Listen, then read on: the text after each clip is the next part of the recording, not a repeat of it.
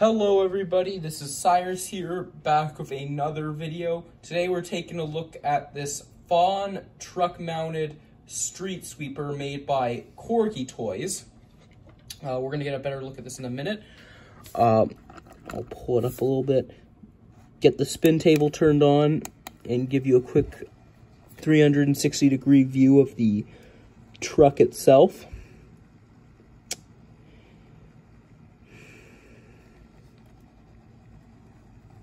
All right, there we go. So if we turn the truck back around, I'll point out some details using a pencil. Unfortunately, I don't have a metal pointer tool, so I'm gonna try and see if I can get my fingers out of the way in most of the video. So on the side, you have your faun logo, as well as your hazard stripes. You do have a molded-in door handle to access the cab. And then you do have some decent detailing on the hubcaps, as well as your vacuum system and your smaller sweeping brush. They refer to these brushes as gutter brushes or channel brushes, whatever you want to call these. Quickly turning it around just so you can get a better look at what we've got going on in the back portion. You do have a molded-in beacon light on top, which is a little bit scratched up, but I did get the second hand. And then the other flaw is that there's supposed to be like a wandering suction hose on the back. That's missing, but otherwise it is complete. You still have your sticker on the back. Paint chips are very minor. And then you can... the main concept is there would be a hose attached to here, and you would use this to suck up debris in harder to get areas. And then you also have the lines for your molded-in hopper door, as well as a hydraulic mechanism that would be used to open the hopper door when the truck is at the depot and they need to empty out the hopper.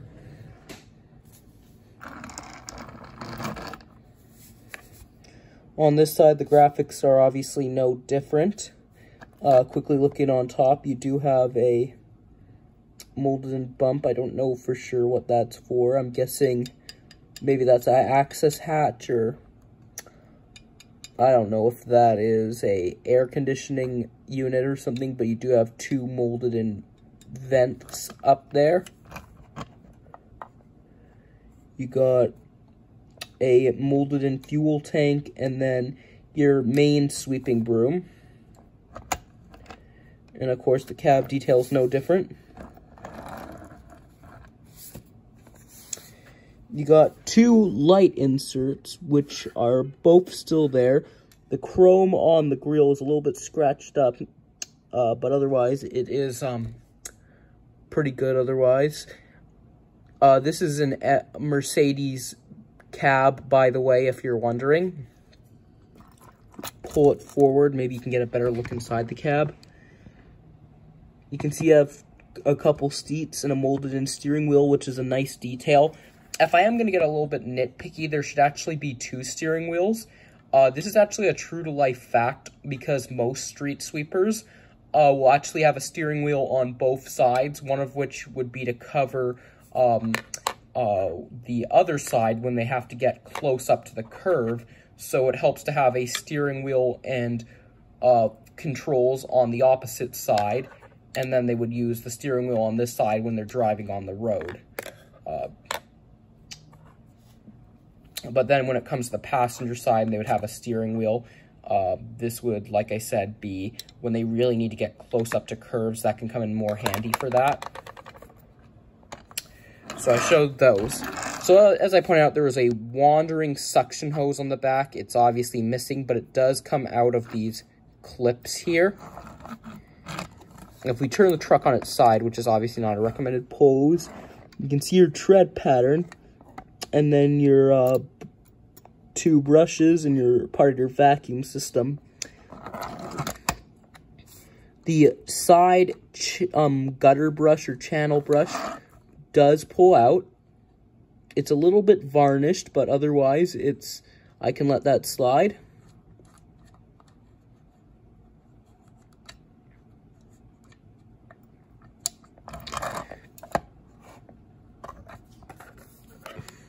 And by the way, this gutter brush is also made out of rubber.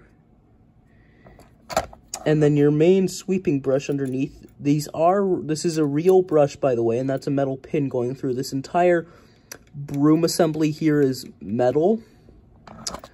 Same thing goes with this one here, except for the little black plastic piece right there. But yeah, you can totally see how that's, you know, metal. You can hear the metal moving. But yeah, just to show the example.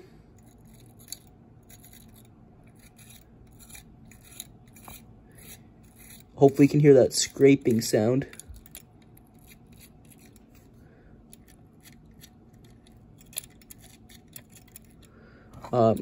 So yeah, and what's nice is if you push the truck along, it's kind of hard to see, but maybe if I can get the light adjusted. I do have both my lights on, but hopefully you can see it. I'll probably move the camera down a little bit so you can get a better look at what we've got going on here. So I just adjusted the camera. So you can see the brush is in fact moving. So when you push the truck along, the brush does make contact, so it will in fact roll, which is quite nice.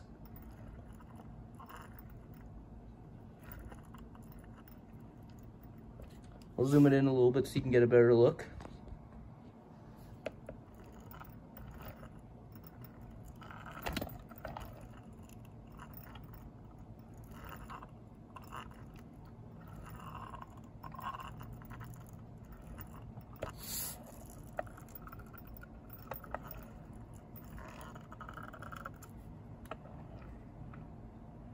Now it's a little bit raised. There we go. Got it unraised, but yeah. Hopefully you can see the brush rolling. I can see it on the camera, but just want to make sure you guys can see it. So yeah, it will work as an actual street sweeper if you wanted it to work. Use it as one. I mean, it's not, the debris is not going to go up into the hopper, but if you wanted the brushes to, you know, actually make contact with the surface of your floor or table, that is possible.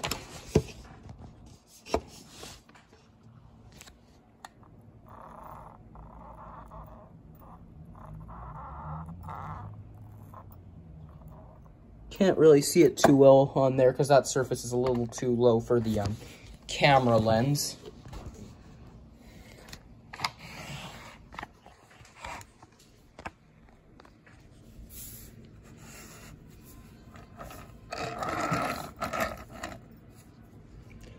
But that covers my review on this Corgi street sweeper. Let me know in the comments what you think.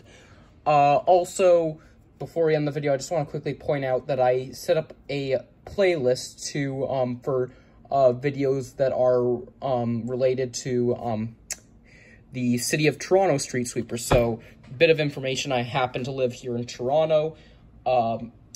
There are obviously quite a few street sweepers, but whenever I see one that is painted navy blue with a yellow cab, so the hopper would be like the navy blue color, and then the cab would be yellow, which is obviously typical for the City of Toronto trucks. Those would be owned by the City of Toronto department, so I intend to try and film those, make a couple videos, and I'll be adding them to a special City of Toronto street sweeper playlist that's on my channel, so be sure to check that out. I already have it set up. Till then, that covers my video on the Corgi street sweeper. Let me know in the comments what you guys think. I think I paid about $30 for this. It's an older casting. There's quite a bit of metal being used. So I personally think it was a reasonable deal considering the condition, because the damage was, like I said, pretty minor. So yeah, like I said, let me know in the comments what you think. Was it worth the $30? Till then, I'll see you in some more videos very soon. Have a good day, guys. Bye.